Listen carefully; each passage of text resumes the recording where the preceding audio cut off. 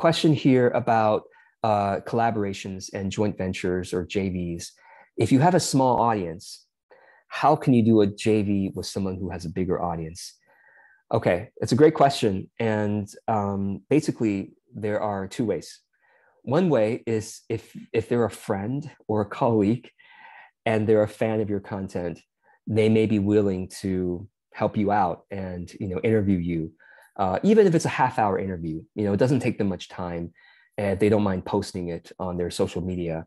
That they're a friend. They're willing to kind of help you out, and you can ask them, "Hey, would you be willing to interview me? My audience is really small, and I'd be so grateful for your help." So some friends and colleagues would be willing just to help you out and do that. So that's one way. But the other way, of course, is you have to exchange something. I guess I'll give you three ways. The second way is you have to exchange something. The simplest exchange, of course, is money. And so some people with a larger audience are willing to take your money to promote your content, interview you, or promote your content, or to promote your offer, your coaching service, or your product.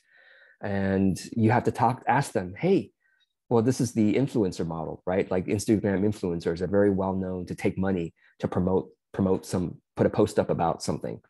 So you can ask, and some people who only have several thousand followers on Instagram or on YouTube or wherever, they're quite cheap.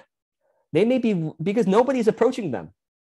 I'll give you an example. I have 6,000 followers on Instagram, and I have 8,000 followers on Facebook, and I have 15,000 followers on YouTube.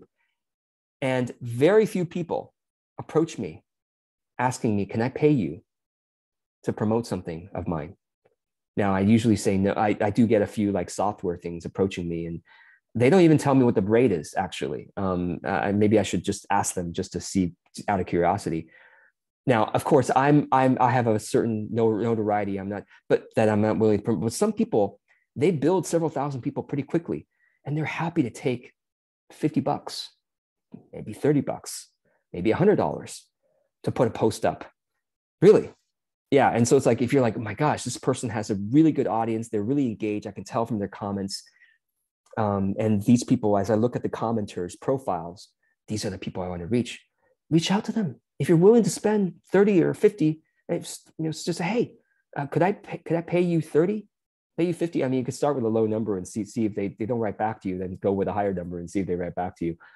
But yeah, so that's one way. You could exchange either money, or if they're a fan of yours, if they're a follower of yours, they might be willing to say, hey, can I give you some service for free in exchange for you promoting my things? Like give you a free session or 2 or 3 free sessions.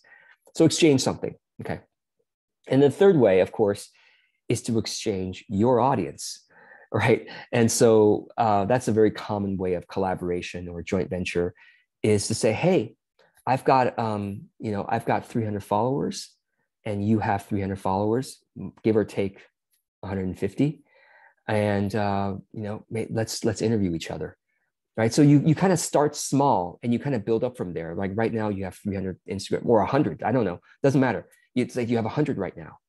You can collaborate with somebody who has between 50 and maybe even 300, depending on how bold you are.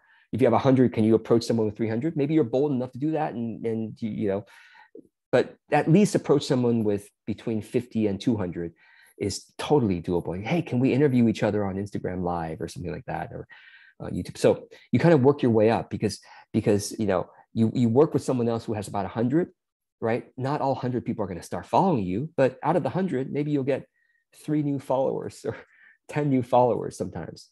And you just kind of keep working your way up. Like now you're going to try to collaborate with someone who has 200 followers and 300. You just get more bold over time. You just kind of keep collaborating up if you can.